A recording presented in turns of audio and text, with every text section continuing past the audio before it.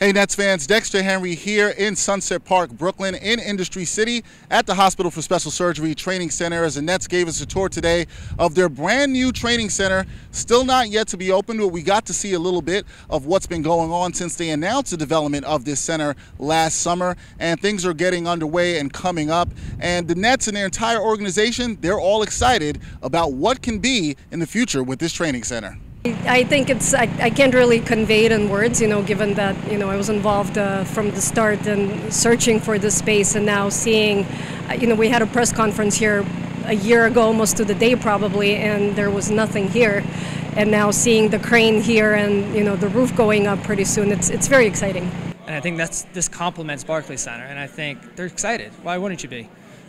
Between the pools and, the court just being 2,000 square feet bigger. Little things that make these guys happy, and they love it. To know that it's a 70,000 square foot facility just for them, I think goes a long way, and they know that. They know that we're catering to them and to the staff here, not only the players. I'm not very visual where I can see stuff and see it, what it's going to look like in the future, but I have seen plans, I have seen renderings, and I know it's going to be amazing. And to be over here and see the capacity it has, 70,000 square feet is a lot of room, and they've organized the offices and the space very well. The court is most important to me. We have 2 full courts. We'll have a great video room. We're also going to have 2 big screen TVs out on the court, so you can do video work right on the court. You can take players into the room. The technology that they're going to put in here is going to be amazing.